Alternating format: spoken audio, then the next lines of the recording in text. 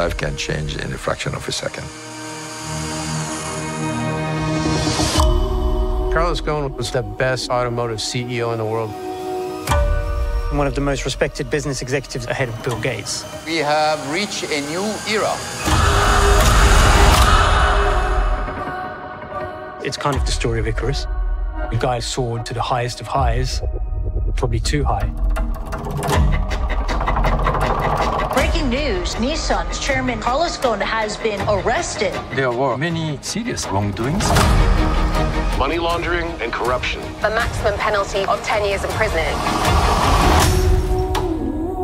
Is Carlos Ghosn a victim or a villain?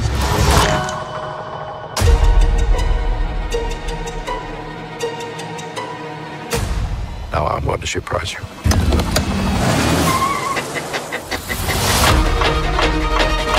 There was tons of evidence. This hard drive is the key to the entire Ghosn story. He called the former Green Beret. The plan was to put him in a box and drill holes so he could breathe. The story is much bigger than we think it is. We only knew one side of Carlos Ghosn.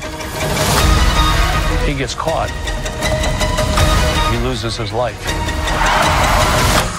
Why did you do it? There was no turning back. They tried to destroy me.